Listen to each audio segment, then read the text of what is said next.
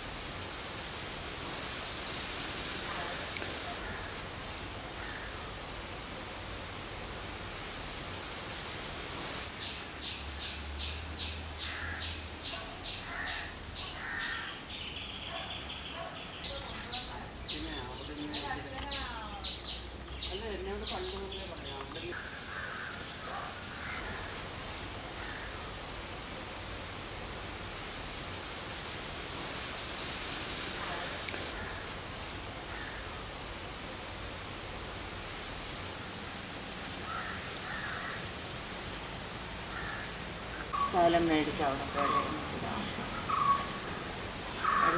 ഞാൻ പിള്ളേർ ഒരാളിനെ തോട്ടപ്പുള്ള അയച്ചു, ഒരാളിനെ കവറാക്കാൻ പഠിക്കുന്നു.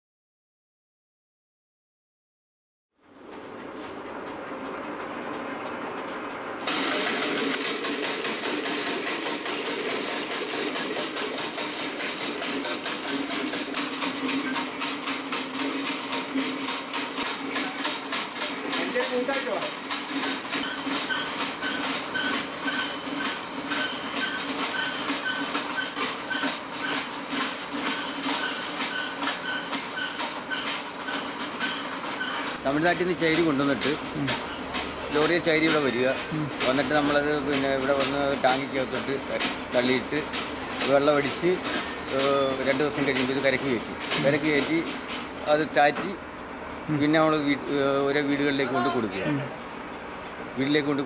അവിടുന്ന് പിന്നെ അവർ പെണ്ണുങ്ങളത് കയർ ഉൽപ്പാദിപ്പിക്കും. കയർ വിരിച്ചിട്ട് അവിടുന്ന് പിന്നെ 2 ദിവസം കഴിയുമ്പോഴത്തേക്ക് നമ്മൾ ആ കയർ പോയി എടുക്കുക.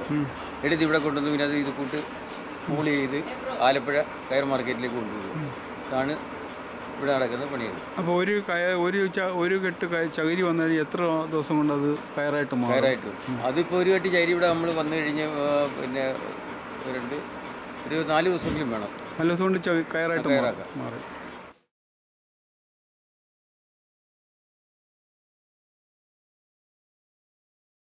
പണ്ട് ഇവിടെയൊക്കെ തന്നെ ഞങ്ങളുടെ ആറാട്ടുപുഴ സ്ഥലത്ത് ഇങ്ങനെ എല്ലാ ആളുകളും ഇങ്ങനെ തടിയുടെ റാട്ട് വെച്ചായിരുന്നു വിരിക്കുന്നത്.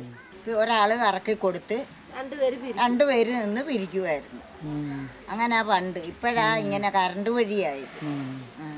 2 വർഷമായാ ചേച്ചിയില്ലേ നമ്മുടെ ഈ കറണ്ട് റാട്ട് വന്നിട്ട്? മറ്റേ മോട്ടർ വെച്ച് വന്നായിരുന്നു. അത് കഴിഞ്ഞാ പിന്നെ ഇപ്പം ഈ കറണ്ട് റാട്ട് വന്നു. ഇതിപ്പോൾ ഒറ്റയ്ക്കേ ഉള്ളൂ. മറ്റേതാകുമ്പം പിന്നെ 3 ആളുണ്ട്. 3 ആൾ നിന്ന് ഒരു കൂട്ട് റാട്ട് വെച്ച് അതിലുള്ള വിരിയായിരുന്നു. ഇത് പിന്നെ ഒറ്റയ്ക്കേ ഉള്ളൂ. ആരോടും മിണ്ടാനും ഇല്ല, പറയാനും ഇല്ല. ഒറ്റയ്ക്ക് നിന്നുള്ള അയറുപിരി. ഇതിപ്പം 5 വർഷമായി. ഒരാൾ മതി? അപ്പം ഇതിപ്പോ ഒരാൾ മതി. രാവിലെ എത്ര മണിക്ക് തുടങ്ങും? ഞാൻ 6:30 നിൽക്കും. എന്നിട്ട് 6:30 ഇടയ്ക്ക് ഞാൻ വരും നിർത്തും കറിയൊക്കെ വെക്കാൻ, ചോറും കറിയൊക്കെ വെക്കാൻ. പിന്നെ ഇറങ്ങി 2 മണി 2:30 ആകുമ്പോൾ ഇറങ്ങി. എത്ര മണിക്കൂർ പണി ചെയ്യും? എത്ര രൂപയുടെ പണി ചെയ്യും? 100 രൂപയുടെ പണി ചെയ്യും.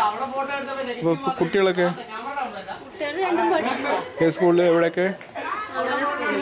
മലയാളത്തിലാണ്? മലയാളത്തിൽ. അങ്ങനെ സ്കൂളിൽ അവലല്ലേ?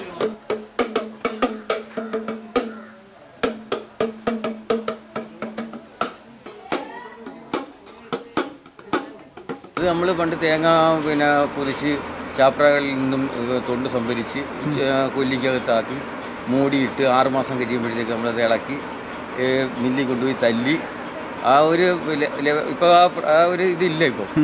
എന്നിട്ട് അവിടെ നിന്നാണ് നമ്മൾ ചൈന ഉൽപ്പാദിപ്പിച്ച് ഇവിടെ വീടുകളിൽ കൊണ്ട് കൊടുത്ത് കയറി ഒരുക്കുന്നത്. ആദ്യകാലങ്ങളിൽ നമ്മൾ തടിയെ തല്ലിയാണ് തൊണ്ട് ഈ ചൈരി ഉൽപ്പാദിപ്പിച്ചിട്ടിരുന്നത്.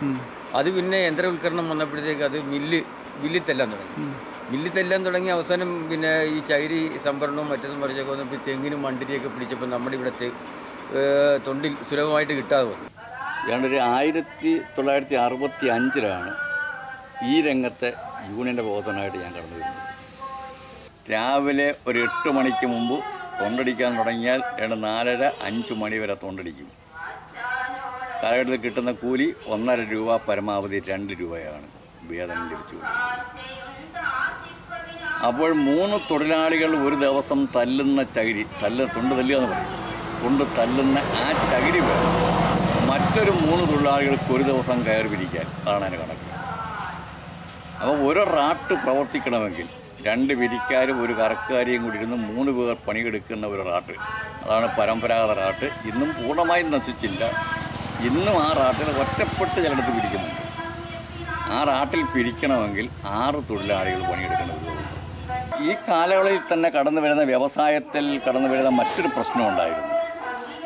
വ്യവസായം യന്ത്രവൽക്കരണത്തിലേക്ക് പോകുന്നു. ആ യന്ത്രവൽക്കരണത്തിലേക്ക് പോകുമ്പം ഞങ്ങൾ കയർ വർക്കേഴ്സ് സെൻ്ററോ അല്ലെങ്കിൽ CITO യന്ത്രവൽക്കരണത്തിനെതിരല്ല. പക്ഷേ ആദ്യത്തെ യന്ത്രവൽക്കരണം കയർവിരി മേഖലയിൽ കടന്നു വരുന്നത് അടിക്കുന്ന യന്ത്രമാണ്. ഞങ്ങൾ അന്ന് ആ യന്ത്രത്തിനെതിരാണ്.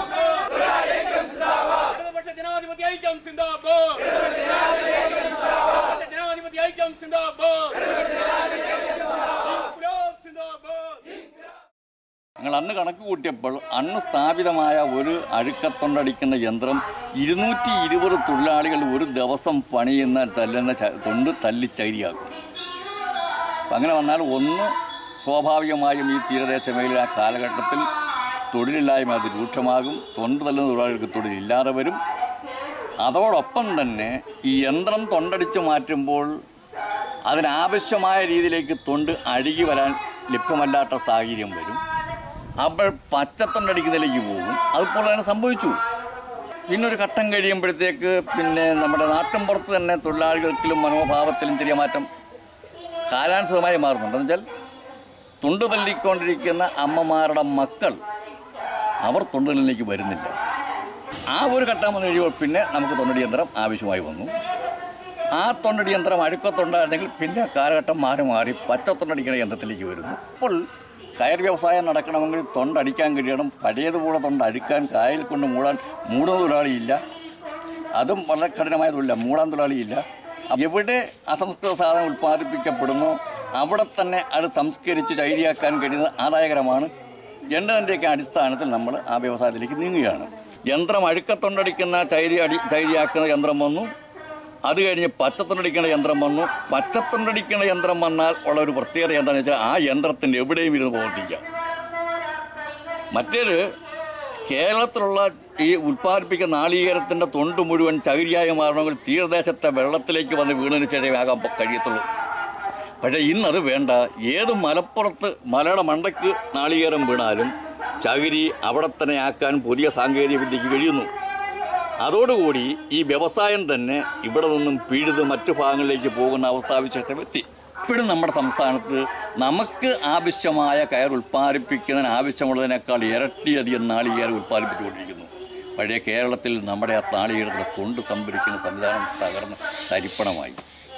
ഇന്നിപ്പോൾ തമിഴ്നാട്ടിൽ നിന്നും ചകിരി വരാതെ കേരളത്തിൽ കയർ വ്യവസായം നടത്താൻ കഴിയാത്ത അവസ്ഥാവിശേഷം ഏറ്റവും വലിയ അപകടകരമായ സ്ഥിതിയിലേക്ക് ആ സംഭവം മാറിക്കഴിഞ്ഞു. ജോലി ചെയ്യുന്ന ആളുകൾ ഇപ്പോൾ കഷ്ടപ്പെടുക, അതേ ഉള്ളു. അല്ലാതെ ഈ ചകിരിയൊക്കെ ഇരുന്ന് ഇങ്ങനെ കുത്തിപ്പിറക്കി എടുക്കേണ്ട ആ ആളുകൾക്ക് എന്ത് ബുദ്ധിമുട്ടുണ്ട്. ഈ കാണുന്നിടത്തുനിന്ന് കേട്ട ചകിരി ഇപ്പം തിരിച്ച് കൊണ്ടുപോയിട്ടുമുണ്ട്. ചകിരി കൊള്ളാതെ കൊണ്ടുവന്ന് പിരിക്കാൻ വയ്യെന്നും പറഞ്ഞു. പണ്ട് നമ്മൾ തൊണ്ട് തല്ലി ചകിരി താറ്റിയെടുത്ത് നല്ല നൂല് പോലത്തെ കയറ് വിരിച്ച് കെട്ടി കൊടുത്ത് കാശ് മേടിക്കും. ഇപ്പം ഇതൊന്നും ഇല്ലല്ലോ. കുറേ ചപ്പും ചവറും ചകിരി കൊണ്ട് തരും, നിങ്ങൾ ഉണ്ടാക്കി എടുത്തു എങ്ങനെയെങ്കിലും. ഞങ്ങൾക്ക് ചകിരി തരുന്ന കാര്യമുണ്ട്. പിന്നെ നാട്ടിലില്ലാത്ത നല്ല കയറൊക്കെ തിരിച്ചുകൊണ്ട് കൊടുക്കണം. എത്ര ചകിരി കൊണ്ടുവന്നാൽ അത് നടക്കും. അതിനാ തിരിച്ചങ്ങ് കൊണ്ടുപോയി കൊടുത്തേ. അതുകൊണ്ട് ഇത് വെള്ളത്തിൽ കാണിക്കാത്ത ചകിരി കൊണ്ടുവന്ന് നമ്മളിട്ട് തല്ലിക്കുടഞ്ഞ് വിരിച്ച് കൊടുക്കണം. നമുക്ക് അരി മേടിക്കണ്ടേ? അങ്ങനെയാണ് ഇപ്പോഴത്തെ തല്ലും പിരിയൊക്കെ.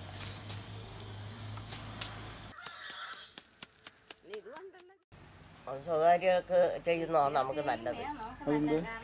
കാര്യം അത് നമുക്ക് ഒക്കുന്നത് പോലൊക്കെ പിരിച്ചു കൊടുത്താൽ മതി. ഇതങ്ങനല്ല. അവരുടെ എല്ലാ ചിട്ടയ്ക്കും നമ്മൾ ചെയ്തു കൊടുക്കണം. അങ്ങനെ ഇപ്പോൾ അത് 10,000 രൂപ നല്ല മാർഗം. തല്ലിക്കൊടങ്ങി പിരിക്കാൻ വിട്ട കയ്യുണ്ട്. ഇത് ആർക്ക് വേണ്ടിയാണ് പിരിക്കുന്നത്? ഇത് സൊസൈറ്റിയുടേത്. അവർ താറ്റി തരത്തില്ലേ? അവർ താറ്റി തരും. ഇതുപോലെ കെട്ടി എഴുതിയതായിരിക്കും. അതെന്താ കാര്യം? എത്ര രൂപ വേണം? സൊസൈറ്റിക്ക് പിരിച്ചു കൊടുക്കാമെങ്കിൽ 500 രൂപ വരും. എത്ര കയർ? ഒരു 50 മുടി കയർ.